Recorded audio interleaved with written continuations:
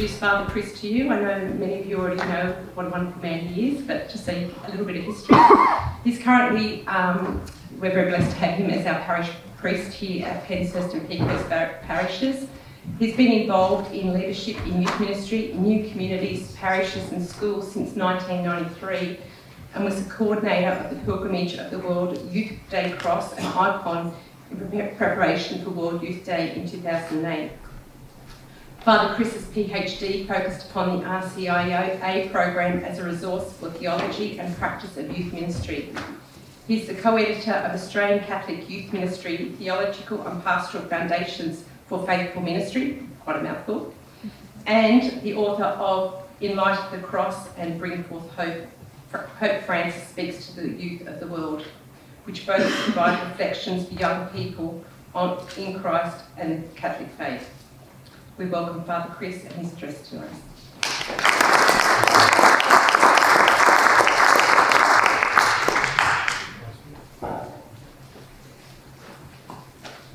I'm not taking a selfie, I'm just putting the clock in front of me. So, right.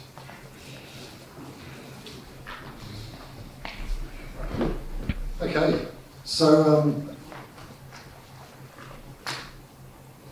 what my plan is to do today is I'm going to talk for a little bit, and then I'm going to get you to talk for a little bit, and then we can have a little bit of a Q&A, and then we'll break for the actual launch of the centre as we were talking about before, and then we'll come back and we'll do the same thing again. I'll talk for a little bit, we'll let you have a chat for a little bit, and then we'll come back for some more questions and answers. Does that sound like a plan? Does that sound okay? Yeah. Excellent. All right. So, you might wonder if you're here under false pretenses, because it's not the same title that you would have seen on the flyer. What we decided to do is actually to break up these talks, and so it's really around youth ministry in a secular age. But we're going to pick up to begin with in this first day together today. We're going to look at particularly around what does it mean to talk about a secular age, because secular is one of those words that we might think we know what it means until we've had a chance to, until someone asks us to define it, and then all of a sudden we're thinking, maybe that's not quite so self-evident as to what that means. And I think it's really important that we understand something about it. So the first talk today, is, that's Fran said the title of one of the books that I edited is a mouthful, so is the title of the talk. So reading the signs of the times, understanding secularity through the voices of young people. Okay, so where might we start? We have to do something about the youth, said every parish pastoral council that I've ever known for the last 40 years, right?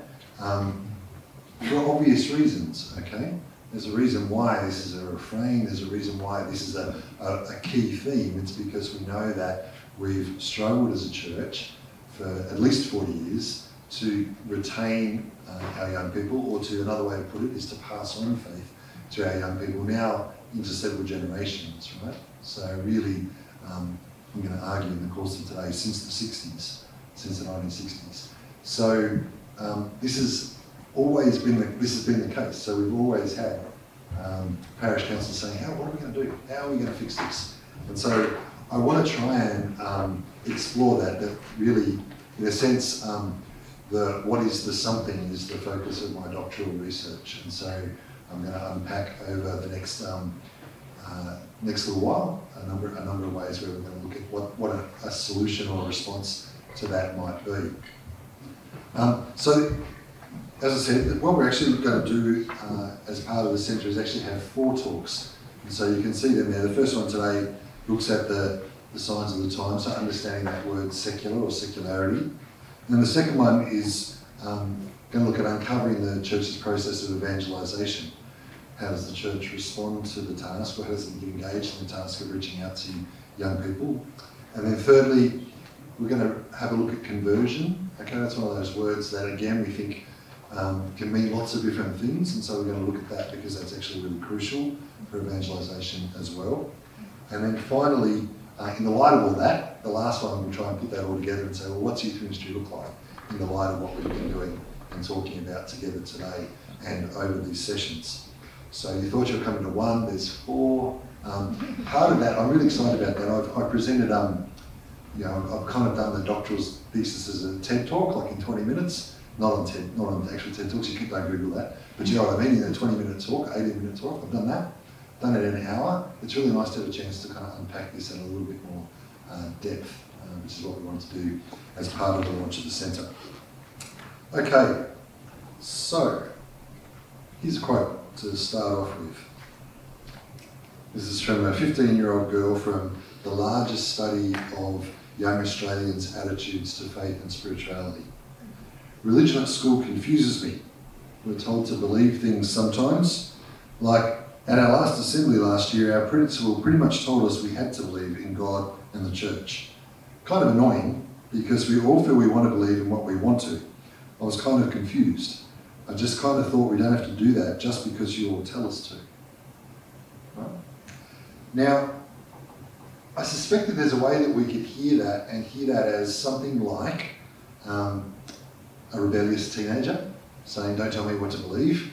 I'm not going to believe this just because somebody has told me that I should.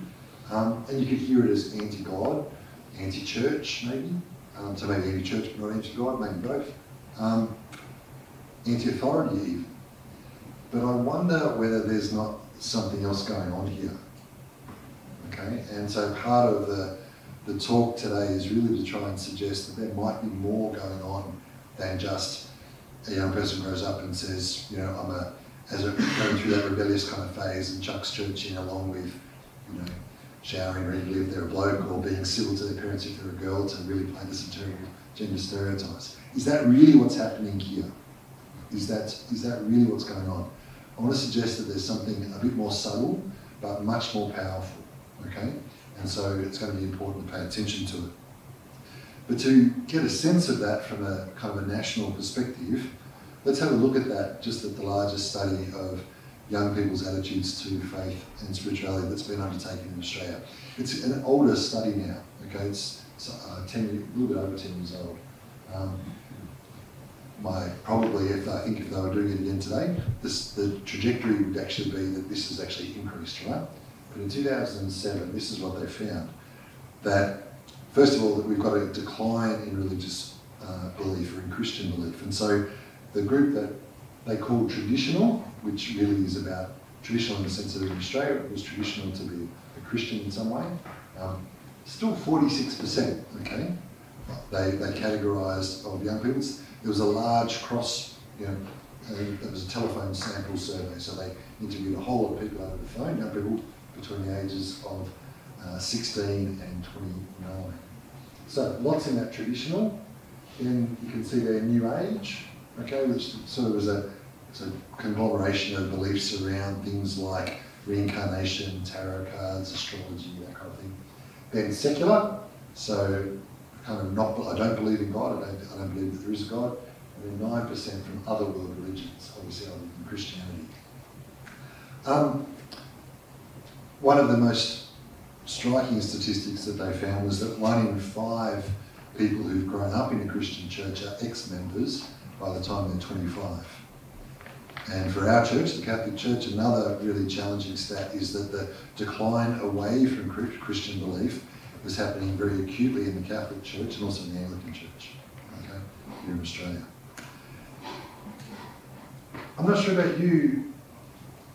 I guess I found myself, as I've sort of thought about some of this, that I just wonder if it all works out quite so neatly, okay? So don't hold on to those numbers too tightly, they'll have changed, okay? If they do the survey again, the numbers will be different, but the blue would be smaller, okay? We can promise you that, okay?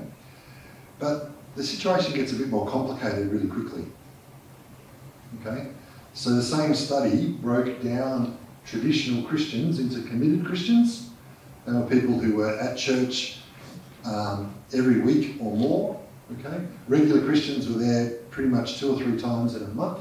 Marginal Christians, maybe Christmas and Easter. Nominal Christians, well, they ticked I'm a Christian, but if they were old enough to be in the census, they would have ticked Christian in the census. Okay, but they're not in any other way connected with the church. So when you break that down, you've got, and there are various other criteria about what the level of belief and the intensity of their belief. We won't go into that now, but you break that down and it sort of, the spread looks a little different, doesn't it? Similarly, they distinguish between New Age believers and New Age participants. A New Age believer says, I believe in reincarnation, or I believe in astrology, or something like that.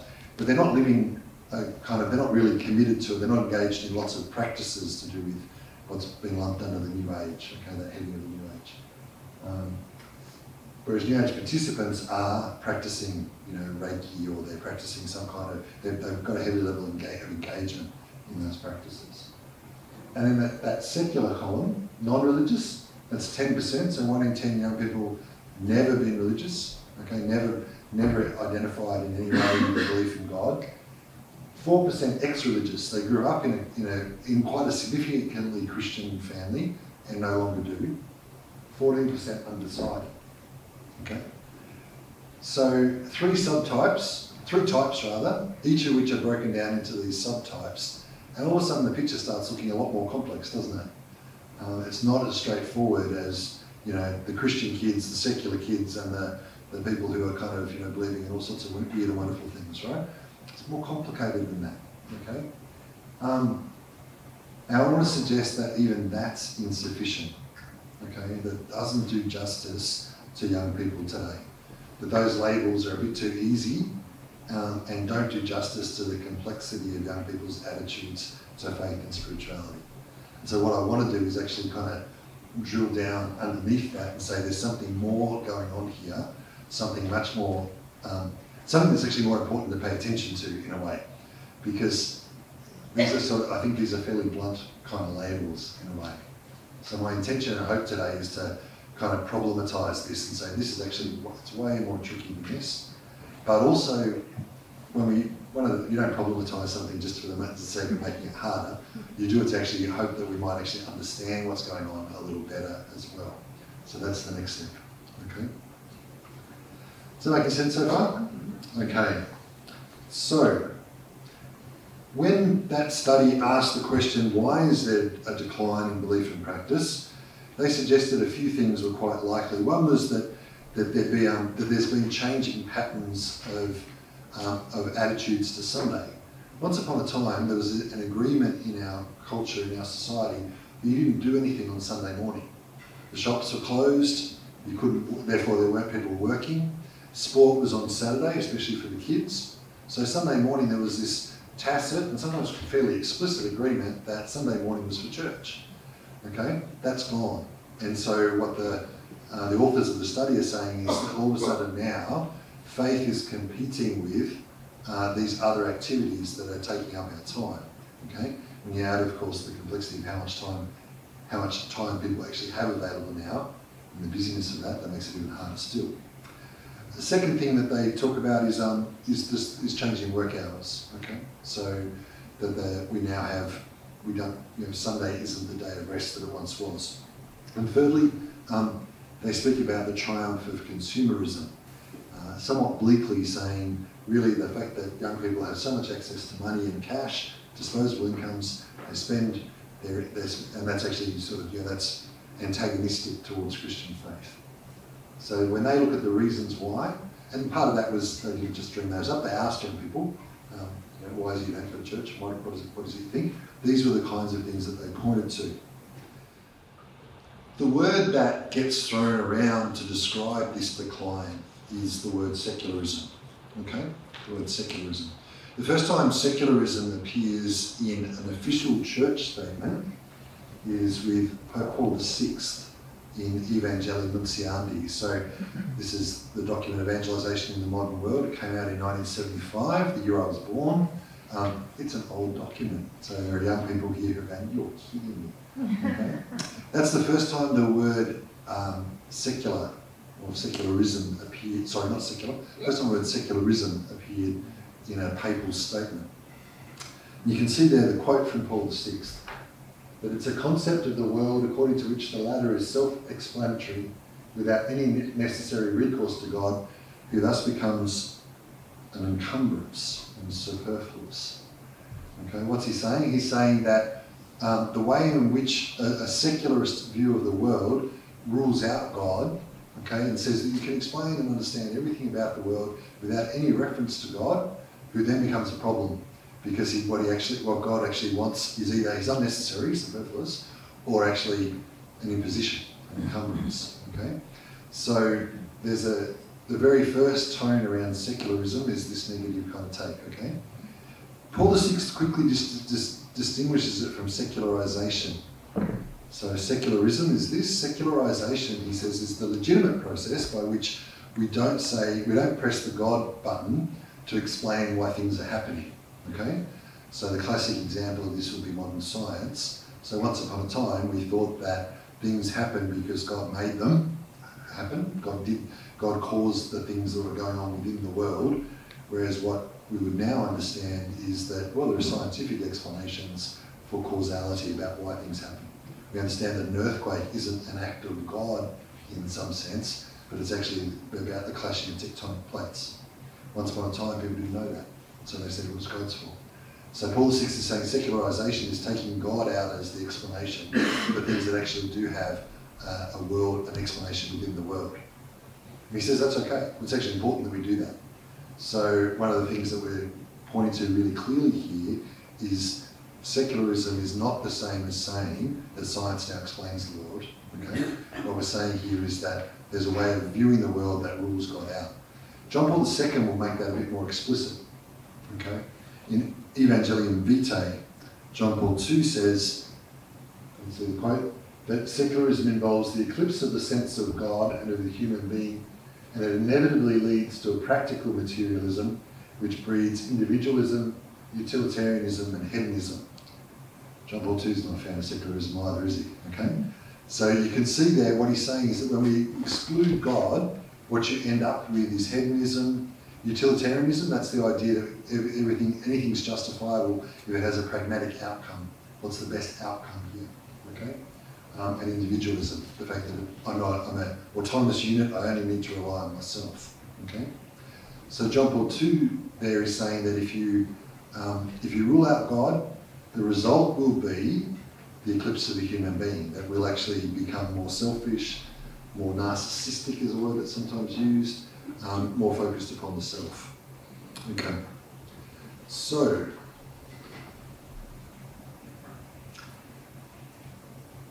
is secularism then the defining feature of our age? Is it actually the thing that defines it, that we've actually ruled out God and maybe we're reaping the whirlwind of that? Now, this is not to pit popes against each other in any way, shape or form, because Pope Francis will have some strong things to say about secularism as well.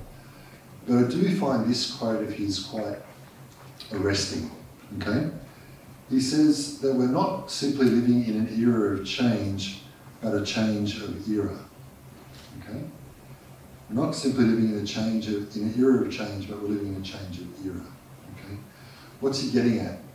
He's saying that we're actually living in a new moment. It's not just that we're living in a time where new things are happening all the time. I'll talk about that in a moment a bit more.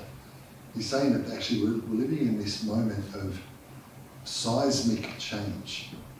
Okay? I want to suggest to you that the last time the world went through a change on this scale was about 500 years ago. Okay? With the birth of the printing press, with the Protestant Reformation. It's the birth of what we call the modern world, okay? So this might be we're either living in the death throes or the birth pangs of what happens after the modern world, okay? Sometimes that's called post-modernity.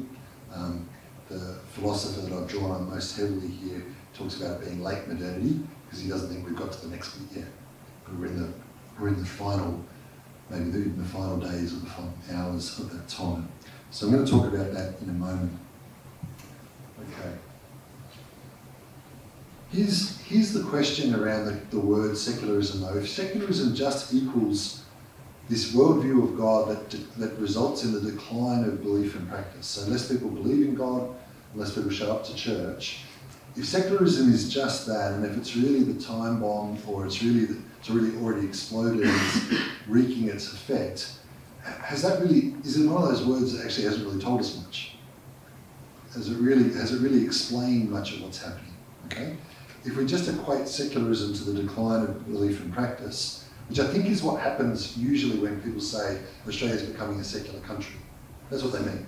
They say less people are coming to church, less people are believing in God, People, particularly less people believing in the Christian God. So part of what could happen to, and people often say this, I think, is they suggest that the causality can work in both directions. John Paul II says, if you get rid of God, what you end up with is narcissism, hedonism, individualism. There'd be another school of thought that says, actually what you do is if you've got kids who, particularly young people, but our whole culture, who are so overwhelmed by their purchasing power, by the digital world in which they live, that they become more selfish, that they become more individualistic, that they're just in it for a good time, the result is that God gets squeezed out. So can you see how the causality gets argued in both directions? Get rid of God, we become more selfish, or we're already more selfish and therefore we're getting rid of God. We should always be suspicious of a circular argument. We should always be suspicious of a circular argument, because what's happening there is that both factors are claiming to cause the other. It might just be a whole lot more complicated than that. It might just need a bit more investigation. So let's do some investigating. So, talk about Charles Taylor for a moment. So Charles Taylor's a Canadian philosopher who's now, I think, in his very late 70s. It could even be, he might even hit 80. Okay. One of my good friends says that Charles Taylor's written the first book of the new century, of the 21st century, that'll be read in the 22nd century. Okay?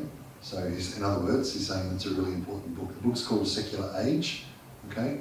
I brought it up with me. I would have brought it up with me, but I decided that I didn't want to put my shoulder out. It's a really good book. Okay? It's a really important book. It's called A Secular Age, and Taylor's asking a really important question. What Taylor wants to know is, if we look at secularism as the decline of belief in practice, okay, belief in practice, and if we think about secularisation as that process by which we recognise that what we used to think God directly caused, there are now explanations, particularly through science, that explain it. Have we really got to the bottom of our secular age? And Charles Taylor says, definitely not. Okay? So what he looks at is this question. Is there a third way of talking about secular, which he says equals secularity, where we can answer the question and understand a little bit better is that how have we moved in Western cultures like Australia from a place where it was 500 years ago, remember that last sort of seismic change, at that point, everybody believed in God. Okay? What we now call atheism is a much later phenomenon than that. Okay? So how do we get in the space of 500 years to a point where we've gone from everybody believes in God in Western societies, okay, in fact, virtually every culture in the world, to a place now where in our world, a place like Australia, belief is really problematic. And to believe is actually, it's not the easiest option, and for some people it proves virtually impossible to, almost impossible to make a decision about what to decide for. That's the question he wants to explore, and he does that over about 800 pages. And at the beginning of the book he says, I really won't be able to tell this story in all of its fullness. Okay, so what he's talking about there then is the condition, what he wants to get at is what are the conditions of belief? What do we need to look at that makes belief possible in a world that has rapidly changed? Okay, that's the question that he's trying to get to answer. Okay, so Taylor's take on that is this. These two guys talk about different things starting with A. So the guy at the top left, he looks like he's anxious, doesn't he? That's W.H. Auden, okay? So great poet, and he wrote a poem called The Age of Anxiety. Okay, The Age of Anxiety. Back actually in the aftermath of the Second World War. Okay, so he was onto something though, wasn't he? Like, this is an anxious time, right? Like, I don't think, if it was anxious in 48, I don't think it's got any less anxious in the 60 years intervening, okay? Anxiety is a thing. This guy is Thomas Friedman, and he talks about the age of accelerations. He says that technology, globalisation and climate change are all accelerating exponentially. They're all accelerating exponentially. And the crucial example that he gives about that is that this is called Moore's Law. In case you're interested, you can check it out. The speed and power of a microchip doubles every 2 years, and it's been doing that for 50 years. Actually, it's really since the invention of the microchip. So that's why I can have a phone in my pocket, where once upon a time the kind of technology that would have been required to power it would have been larger than this room. In fact, would have been impossible. Yeah. So exponential acceleration of technology. He says of climate change and of globalisation. Okay, so these are two guys saying here are two ways of understanding the world that we live in. Taylor has a third, and I want to suggest that for understanding young people, but not just young people, also understanding ourselves, if we're not only characterising ourselves as young, to understand our world, okay, the world in which we're in. Taylor calls it the age of authenticity. The age of authenticity. So let's explore that a little bit. Taylor says that the age of authenticity is actually a moral ideal. It's really important to grasp this, okay? He's saying that people make choices and live by the idea that it's really important to be true to myself.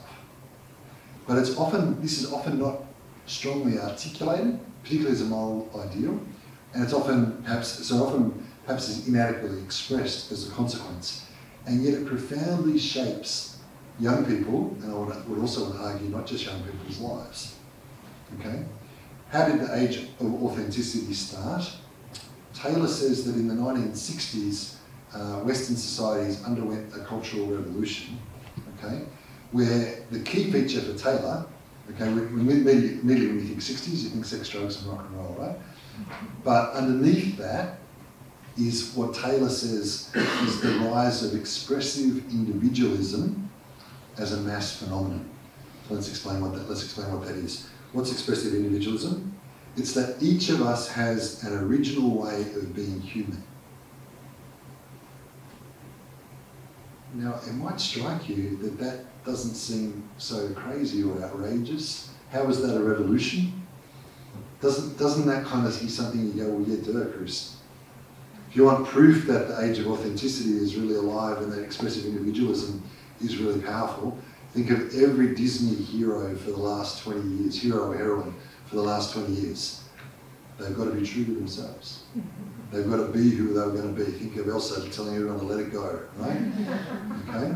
So the idea here is that we have our own original way of being a human being that is peculiar to us, and it's to be found by ourselves and by looking inward to discover who we are and who we're meant to be. And that has become so pervasive, that has become so powerful and ideal in our lives that nobody even questions it. It's like, of course. Of course. What Taylor's saying is it wasn't always so. Okay? Expressive individualism actually begins with the Romantic movement, that group of artists who actually they were saying to themselves, we've got to express who we truly are, and we've got to do that through our art, whether that was poetry or painting or music. And that, through a complex kind of process, has actually now become part of the whole culture. That we now understand that as being, it's an axiom, it's something that it's so embedded in us that we take it for granted, okay? But it was not always so. So Taylor says that this is powerful, and particularly anything that we can't name is really powerful, right? Because it's actually working underneath the surface. So part of Taylor's service to us here is to say, let's actually name it and call it for what it is. If I'm not true to myself, of course, I miss the point of being me. I'm actually failing in the project of being myself, of being fully human.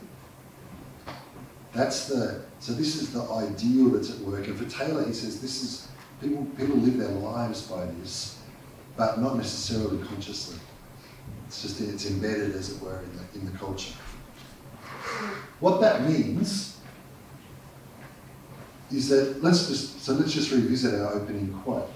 What that means is we can read this a little bit differently. Remember I was saying, is this about anti-authority? Is this rebellion? Is it anti-religion? Or is there something else going on? If you read it through the lens of authenticity, what she's objecting to is she's objecting to the fact that someone's telling her who she is. Right? She's not being rebellious for the sake of it per se. She's not being anti-God for the sake of being anti-God. She's saying, hang on a minute, I get to work out who I am. Yeah? I get to decide what makes me tick. Back off. Now that's got huge challenges for us as a church, and we're going to actually unpack just how big that challenge is, bigger than maybe even we're first thinking at this point. Okay? But we need to hear it a little differently. She's not in full-scale rebellion. She's not, this is not somebody who's kind of adopted a sort of a countercultural lifestyle per se. We don't know. We don't know anything about her. But my guess is that she's probably a really nice young person. Yeah? She's just saying, I've got to work out who I am. I've got to decide whether religion or spirituality play a part of that. You can't tell me.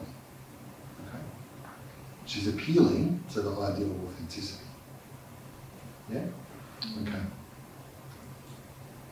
So, part of this then, what we're saying here is that authenticity is about identity now. Okay? If I've got to discover who I am, what it means to be a human being, I need to work, that's about who I am. It's about my sense of self. Okay? The thing that Taylor points out, which I think is an incredibly important point, is that it would look like, with that ideal of authenticity, that that's just simply a solitary kind of task. That I've got to discover my identity over and against everybody else in a way. But Taylor says, actually, that's not really how we work out our identity at all. We always work out our identity in relationship. And human beings have always done so. The difference between our time, and by that I mean the period from the 60s till the present, and previous times, was that once upon a time, identity was formed by other relationships much more strongly by the culture. So if you were the son of a baker, okay, you would grow up to be a baker, okay? If you were a peasant, okay, you couldn't suddenly become a noble. The rare exceptions of those stories are rare and noteworthy in their stories because it's actually somebody breaking the social and cultural taboo. If you're born the king, or the son of the king, you're the king. Yeah? Okay? So much of identity in a previous age was given to people by their social standing, by their class, okay? And then within that, by their relationships, the people that they were with, and that sort of thing. What's different now is that we say now, if you're the son of a baker, you can be anything you want. If you're the daughter of a builder, you can be anything you want. You are not bound to, you are not committed to being, to staying within those social boundaries that once there. In fact, those social boundaries simply aren't there anymore. Okay? So the idea here then is that I'm still, though, working out who I am in relationship with others, and the family is still crucial for that. Okay? So I was talking to some people before we started today, and we were talking about the place of family in relationship to faith. Family still matters immensely. Okay? Family matters in the formation of identity, crucially, because I work out who I am in those relationships, and to some extent over and against them. You know, some people in the audience today who just met my folks for the first time in this past week, and they look at my dad and they look at me and they go, well, the apple didn't fall far from the tree, right? Like I look like my dad very, very deeply, right? Like, and I often say now, I look like my dad, but interiorly I'm all mum, right? Part of my identity formation there, though, is to be able to say there are times when I'm just like Dad. I remember very clearly one time listening to some jazz, having just played a game of golf, and having a glass of red wine, I thought, oh my gosh, I'm my father. So the familial influence is huge, right? But I've also defined myself over and against my dad in some ways too, right? There's some things about Dad where I've said, you know what, I'm not going to do it like that when I grow up. I'm going to be a little different, okay? I'm shaping who I am in relationship to Dad, but also saying I want to be a little different to Dad too. And the same goes for Mum, and my sister. It happens in the context of my immediate family.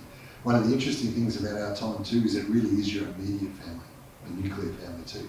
Once upon a time, some of that process would happen in a much larger context. Okay? The other part of this is that it makes romantic relationships really powerful. Okay? That romantic relationships are identity-forming activities. Okay? So I discover who I am in relationship to a boyfriend or a girlfriend, or also to really close friends. This is part of how I work out who I am. The people that I choose to be friends with, the person that I want to go out with. Young people are shaping their identity by those choices in relationship. Okay.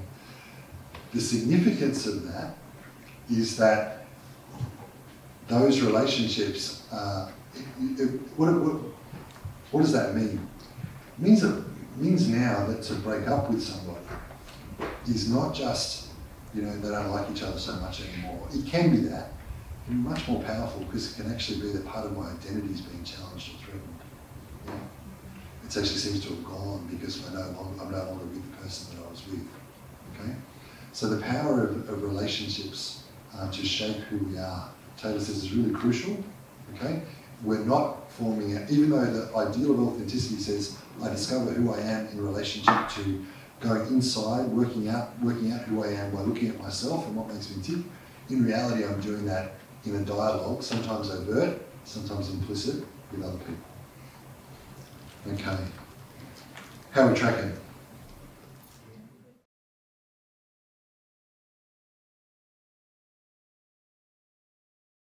I'm going to just do a couple more slides and then we'll stop for a minute and have a little chance to unpack this a little bit. I'm conscious that we're covering some ground. Okay,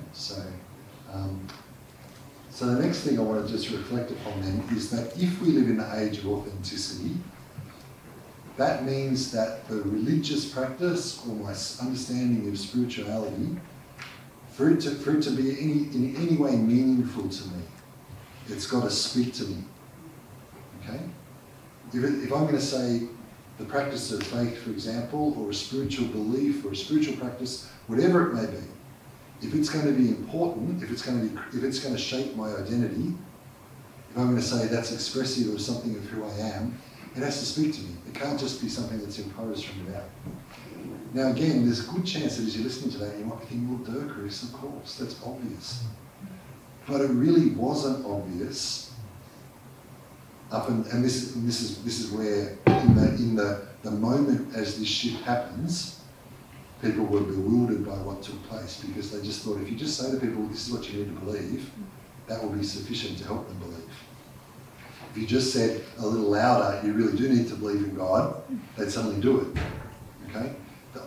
The belief was, the understanding was that we just need to tell them better and they'll do it.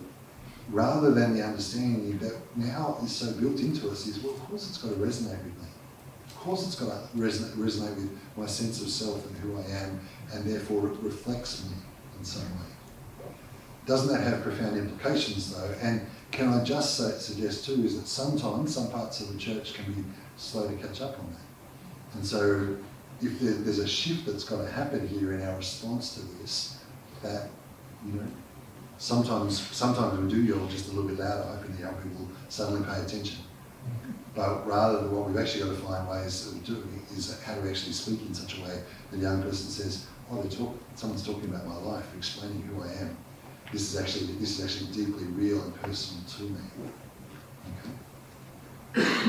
All right. What this means is that religion, sometimes you might think that religious faith or Christian institutions or other religious institutions too are disappearing from our world. I want to suggest that what's actually happened is that it's moving. Okay, it's looking different. Okay, it isn't. It's not disappearing. Okay, expressions of faith and spirituality and some expressions of religion are popping up all over the place and all the time, but it looks different from the way that it once did. We need to think a little bit about what that might look like and how then we might respond to it. All right, so at this point, I reckon perhaps you could just turn to one or two people around you, just buzz through a little bit, and particularly around if you want to pick up anything. I've covered a fair bit of ground fairly quickly. You know, the first 500 pages of Taylor's. No, just kidding. Just turn to someone next to you. Just a little buzz. What struck you? What did you notice? What did you just passionately disagree with and you want to talk about? We'll definitely. So I guess what I thought we might do just for a few minutes is just give you a chance, if you've got a comment or a question, you want to clarify something, you want to tease it out a little bit further, just to give you that opportunity. So just ask you maybe just to do that in a loud voice, because we know that we've got one microphone back here. So nice and clear. My comment is in relationship to Vatican II. I lived both before it and after it. And the after it is a mess. For a lot of us, we just were left in complete abeyance and had to find out our own way through the last 50 odd years. So I'm not surprised at all that children and young adults have a declining affiliation with any kind of religion. Because the children and the grandchildren of us who were left in the lurch in the 1960s, basically. Yeah. That's how I feel. Yeah. Well, I'm going to defer to you as someone who's lived through it, because that's your experience, right? So the only thing I would comment on that is that so it's a crazy piece of timing that and it was both prophetic and kind of as I read it, as I look back on that period of history, obviously being born later, it was a prophetic moment for Vatican II to be called, and yet it also coincided with the beginning of this seismic shift in culture. So part of what made it prophetic was John 23rd seeing that in some way. I don't think he could have understood it all by any means, but he saw something of it and caused the council. But what you then had happen then was you had the cultural rug got pulled out underneath the feet of the church, just as the church was trying to make sense of that change. So it's like a double whammy. So I suppose, I reckon when I was 10 years ago, 15 years ago, maybe a little bit longer, I would have been cranky about how that all played out and the ramifications for me, because I grew up in the, religious education was imagine a pink fluffy cloud and you're sitting and floating on a cloud. It was a long way away from the Christian gospel, right? And it was. But I'm also a little bit forgiving too, because I think, man, you don't know what you're living through while you're living through it. And you don't necessarily know how to adjust to that. So, and I'm particularly always conscious of this with parents. In fact, I said it in homilies for Pentecost last weekend. For parents who tried their best to pass on faith in these last 50 years to their kids, man, what a challenge, right? We're living through a scope of change that we haven't seen for 500 years, and you're expected to do what you were told to do, and that would magically somehow still work. Tough. Very, very tough. Nick? There's a phenomenon that's kind of born out of the three A's that you mentioned that you could term as a fourth A, this phenomenon of accessibility, where everything is accessible all the time, and then that we've really struggled to translate that into how we communicate faith without watering things down, and sometimes people have gone too far one way or the other. Okay. Age of accessibility as well. Yeah, definitely a product of the three, for sure. Yeah. Okay. Thank you for commenting.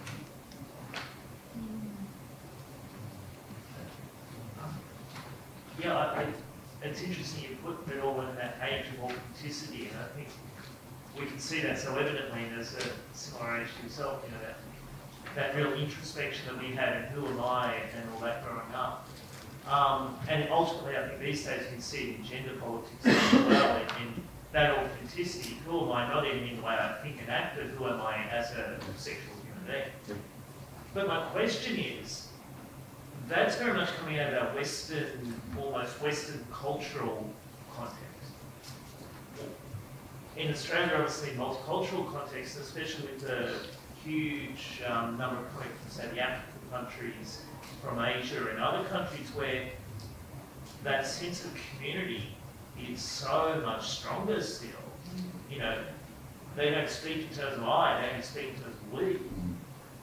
How does this interplay, especially in our parishes, when it crosses those cultural boundaries? Yeah.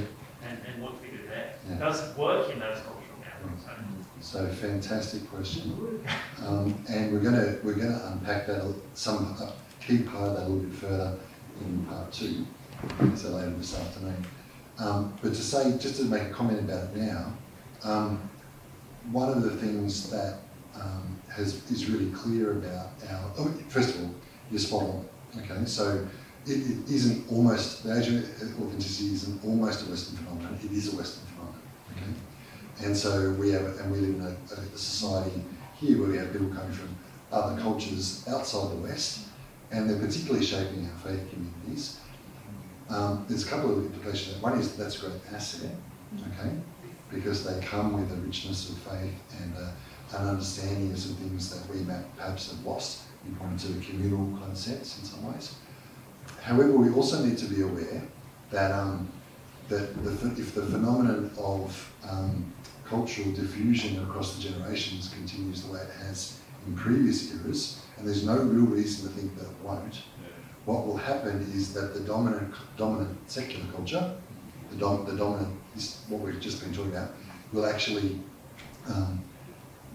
like the a generation of people from South India will be able to withhold it for a generation, maybe even a second generation, but a third, and all of a sudden they're looking indistinguishable from the non-practicing, marginal, Anglo Caucasian male or female like I am. Right? So that I think that's a salutary moment to think we're a few generations away from that. Like we've been, in a certain sense, our church has been, in inverted commas, saved by the recent influx of migration, right? But it's like a temporary state of execution, okay? Because without something different going on, okay, the children of the Filipinos who've come, or the people from Vietnam, they will practice, but their grandchildren or their great-grandchildren, there's a big issue, okay? Because of the power of this, right? Because it's dominant, okay? So we've got a big challenge there. But stay tuned for a few more thoughts about that in the session later this afternoon. Probably one more. I'm looking at my non-existent watch. Maybe one or two more questions and we'll break. Obviously it's a huge challenge for objective morality and for institutions, which we both sort of strongly for as Catholics. And it's sort of bewildering as to how to meet really.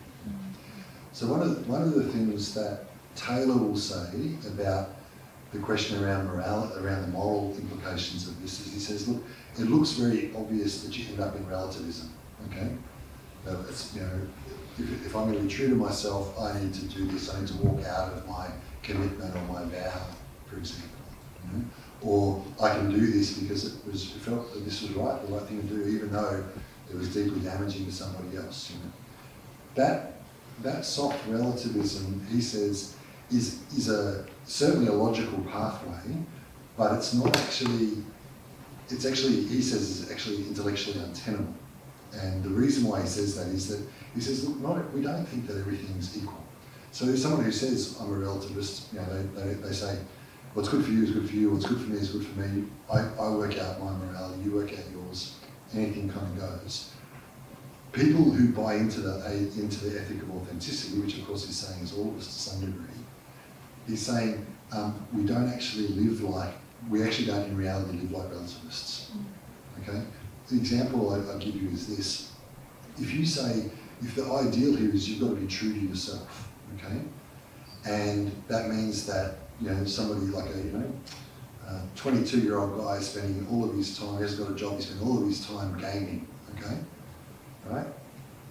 We would say that he's not being true to himself. And not just we who come from a faith base, but other people in his life who wouldn't have any kind of commitment necessarily to faith would say, you're not being true to yourself, wasting your time playing a game day in, day out. Taylor calls them inescapable horizons of significance, which is another way of saying there are some moral absolutes.